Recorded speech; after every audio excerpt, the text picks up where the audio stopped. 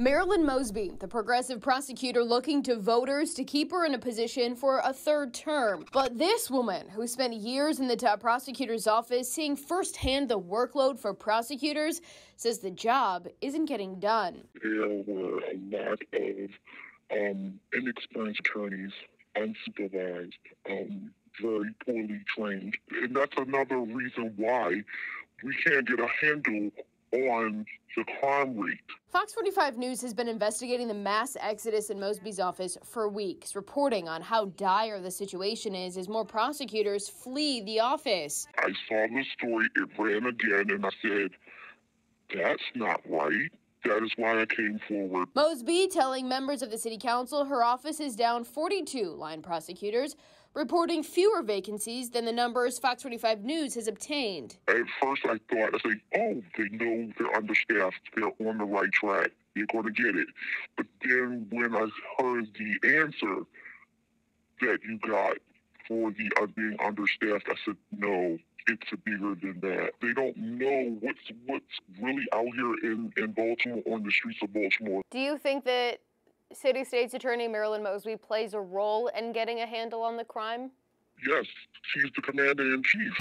According to the numbers Mosby is providing, the narcotics unit is combined with two others, working with 8 prosecutors.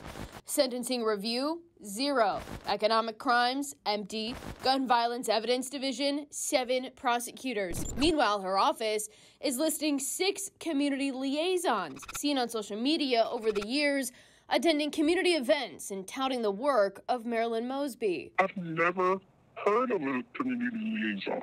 I've never seen one. Mosby's website says the community engagement unit is made up of 9 liaisons. Currently, 2 vacancies are listed, with a salary option between $50,000 and $60,000. Wow, that's a lot.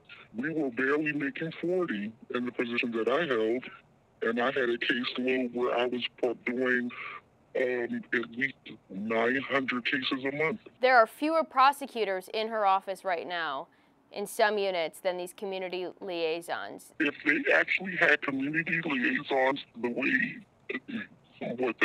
from how that sounds, then you would have a much higher rate with things being resolved. When asked for specifics about what community liaisons are doing daily, Mosby's office simply pointing us back to the website, ignoring our questions, asking, are these employees who are paid by tax dollars being used to campaign for State's Attorney Mosby? Does the State's Attorney believe this is the most appropriate use of staff and resources given the current staffing crisis? With about 5 weeks until voters decide if Mosby should continue serving as the next top prosecutor in Baltimore, this former employee says it's pretty clear. The State's Attorney's office needs a strong head. They have to be strong. Is that person Marilyn Mosby?